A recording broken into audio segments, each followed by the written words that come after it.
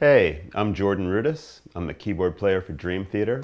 And I'm also here because I'm very interested in the iPhone, and today is a very exciting day because I want to introduce you to the very first iPhone application that I'm directly involved with and have my name associated with.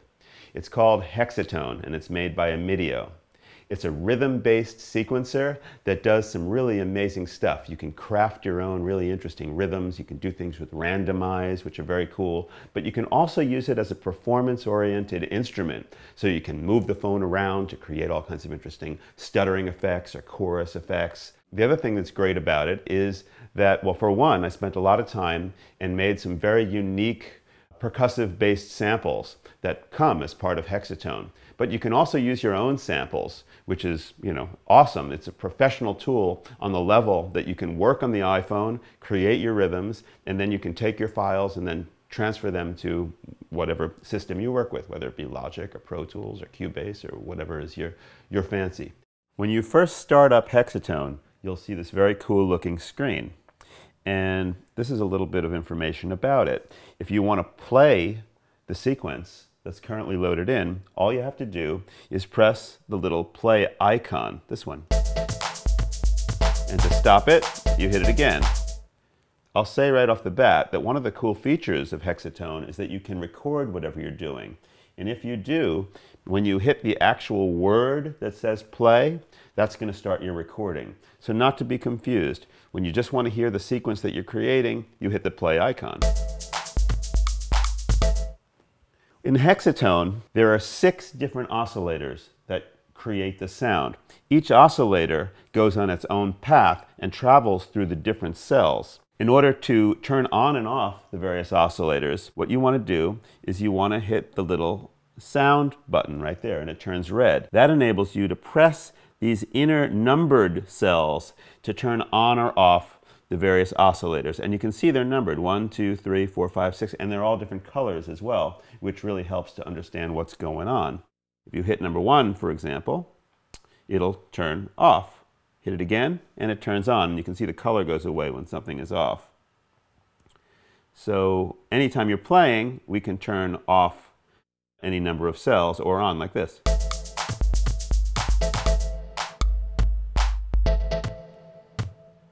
Now I'm just turning them off. Now there's only one left. And what's really cool is if I go into the setup mode, which is this little button, I can actually see that number 4 is selected, and you can see the color matches. Then I can go into pitch and drag my finger so I can control the pitch. And you can do that for any of the cells that are active. It's a really great feature. Not only pitch, but you can also change things like volume, and you can change the panning, and you can change the length of the sample, which is a very handy thing to do. So there's some very interesting control that's going on there.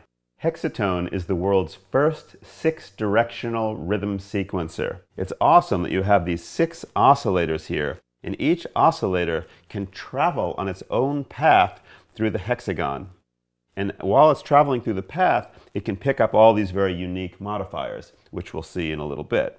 Right now what I'm going to do is I'm going to hit the menu button, and menu button brings up some different options, one of which is to load a session. When I load a session, it brings up lots and lots of different patterns that your Hexatone application will come with.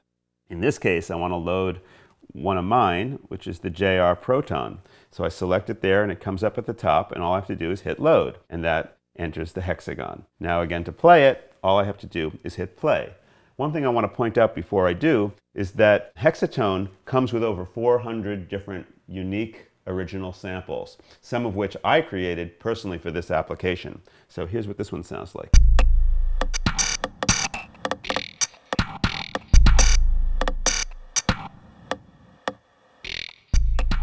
And you can hear that actually it's not a fixed pattern. One great thing about Hexatone is that as the oscillators travel on their path, there's a bit of randomization to what's going on.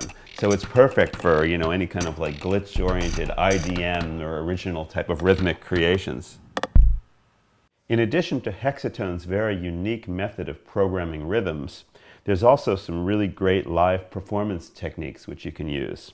This is something that I really wanted to see happen, and now it's happening in a big way inside Hexatone. Let me show you the stuttering and chorus effect that you can do while playing live. So I'll start this pattern. And then if I hit this ST at the top right, then I can move the phone in different directions, and it'll stutter in all different ways until I hit the button again, and it goes back to normal. So check it out again. Here we are, grooving along. And what's very cool also is that Hexatone does not lose the rhythm. The clock stays the same. So just for a quick stutter.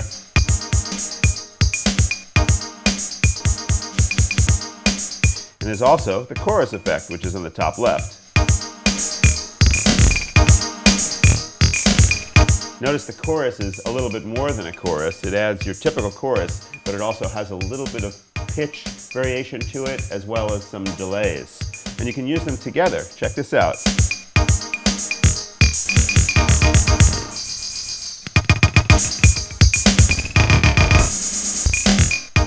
And we're back. One thing you can realize as well is that when you have the buttons pressed for the live performance mode, you can also just hold the phone still, kind of perpendicular to the ground, and it'll be back to normal. So you can choose to do that, or you can turn on and off the buttons. Even if you don't want to get into the whole programming aspect of Hexatone, you can have Hexatone create patterns for you. It's got this really cool randomize function that works great. First thing you'll want to do is you'll want to actually shake your phone, because when you shake your phone, then it'll ask you if you want to clear Hexatone out, which is what I did, and the reason you can see just the oscillators on the screen. So here's how to create a random pattern. All you're going to do is take your finger and hold your finger down in the middle of the 6 oscillators until the field populates like this.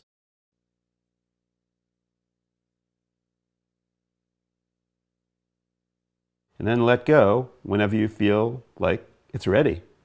How about now? Now let's hit play and see what we got.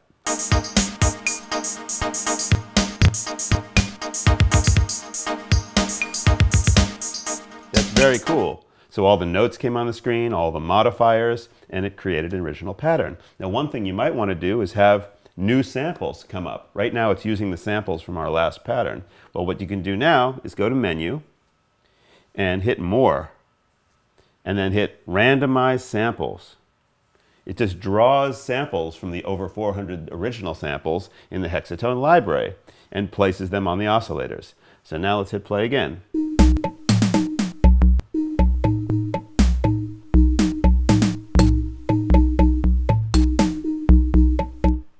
And that's how it works. If you like what you've done and you want to save it, it's really easy. All you do is go to Menu and hit Save Session. Then what you want to do is go up to the top